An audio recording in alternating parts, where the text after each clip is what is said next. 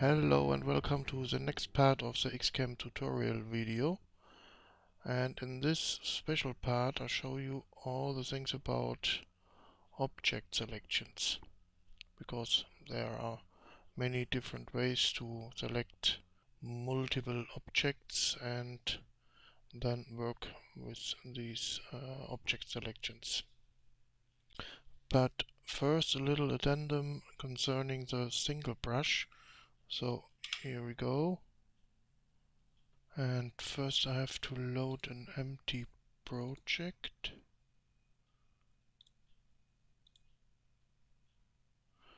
And start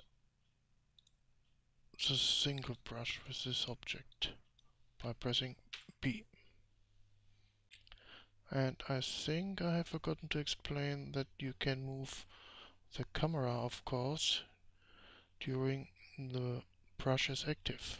So press the right mouse button to rotate the camera, zoom in, zoom out, and use WASD keys to move the camera. And if you hold down the Alt key, speed up the camera. So you see, that's all possible during the brush is active.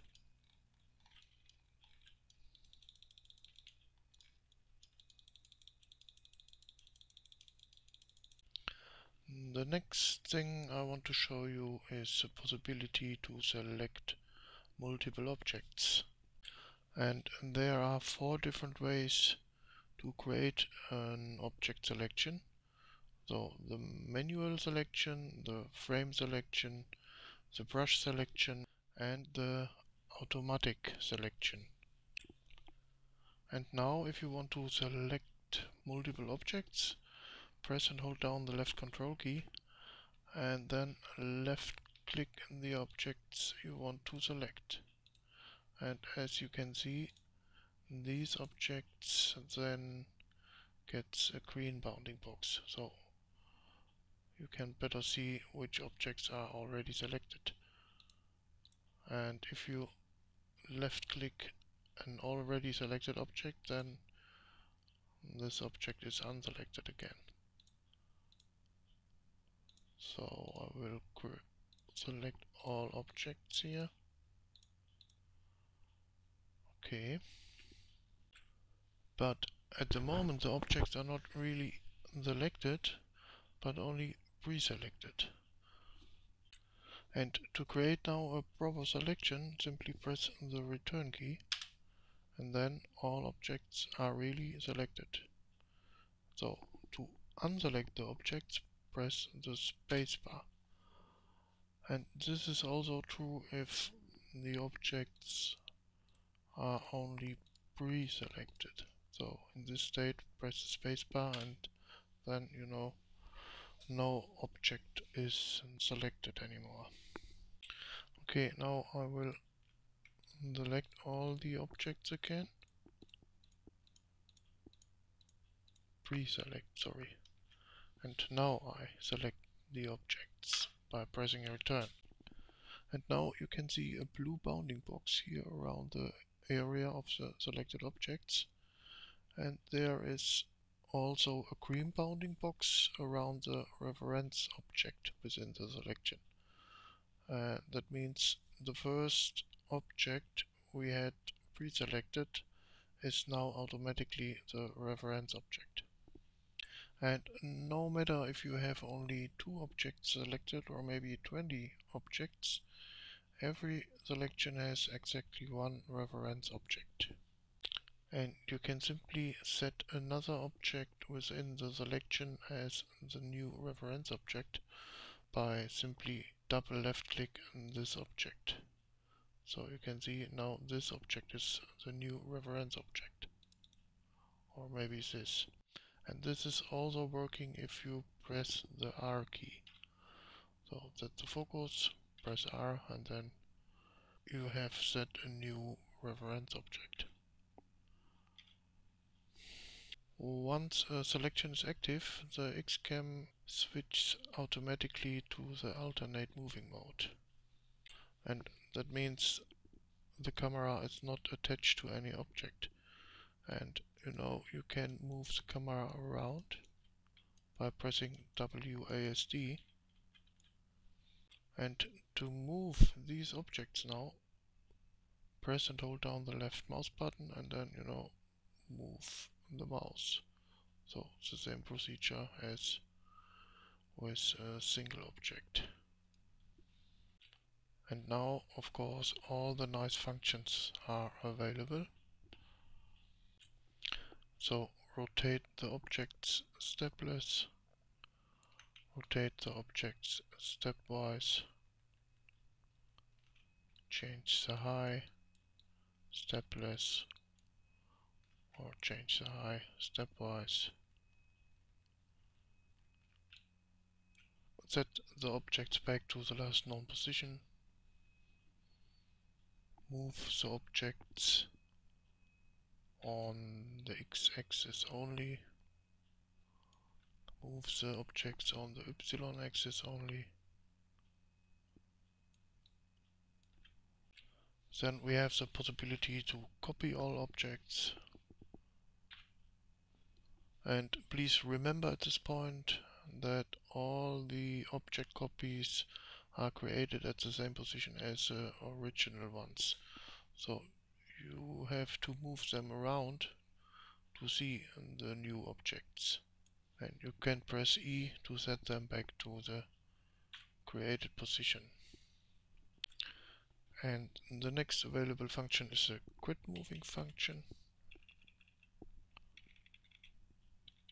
And this function makes really sense in connection with a copy function. So for example, if I copy this selection and then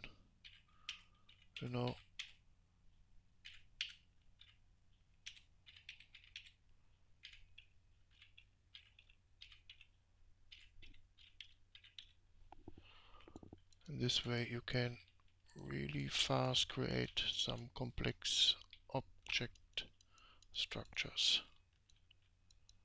Really nice.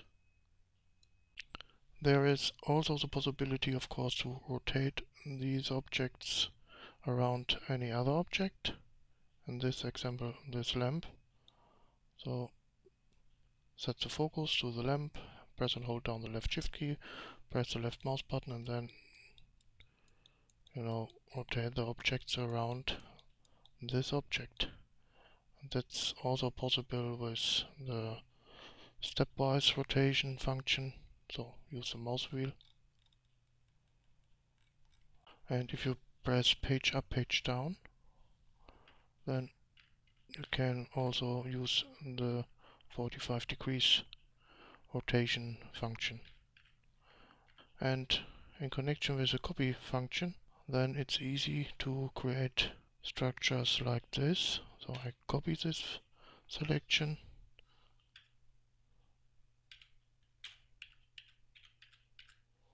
and now you see it's very simple. Now I will show you the reason for the possibility to change the reference object. And if you, for example, rotate the object selection, then the rotation axis is the reference object. So, and if you now select another reference object, then you have also another rotation axis.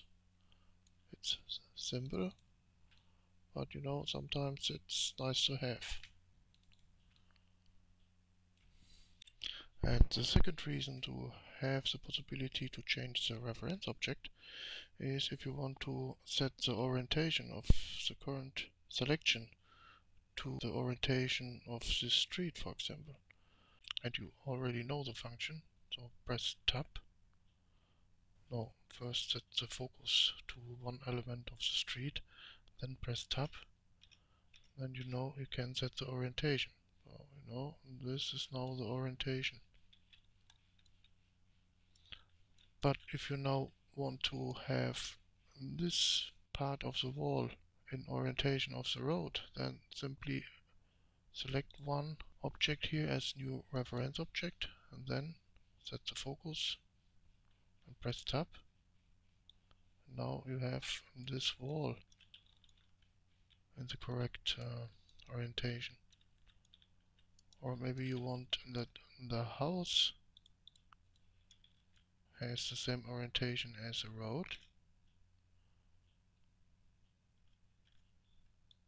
And now the house has the same orientation as the road because the house is currently the reference object. And there is also a new function available for an object selection, and this function rotate the objects around their own rotation axis. So press and hold down the left Alt key and then move the mouse wheel up and down, up or down, and then you can see now the other side of each wall element looks to the outside. And now again the other side, so also nice to have. There is also a very simple way to expand or reduce an object selection during the selection is active.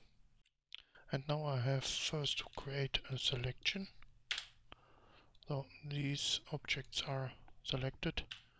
And now if you want to add more objects to the current selection, it's easy. Simply set the focus to the object you want to add and then press the key backspace.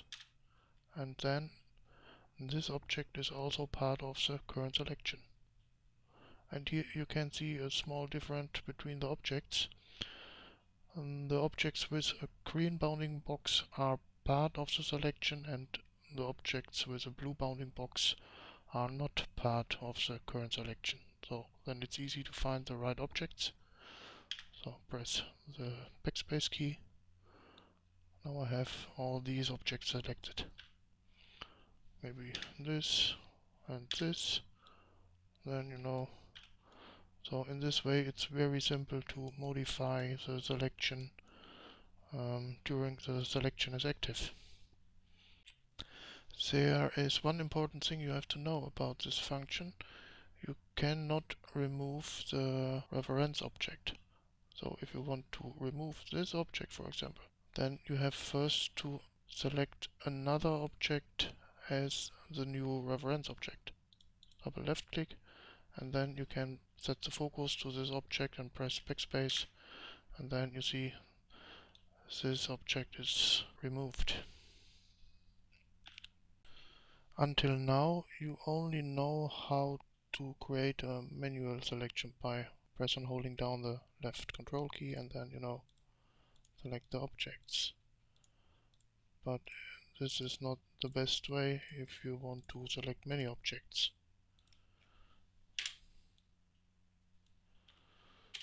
And there is a second way to create an object selection. And to start this function, simply press the key return. Then you can move the crosshair and simply create a frame selection. Press and hold down the left mouse button and draw the frame. Release the mouse button and all the objects are selected now. And if you start a new frame selection, then it's always a good idea to set the camera to a good position in relation to the objects you want to select. Because, for example, if you want to select these objects and you have the camera placed to this position, then it's not possible to create the right selection. So press space. But if you move the camera to the best position for the selection, then it's not a problem to select these objects.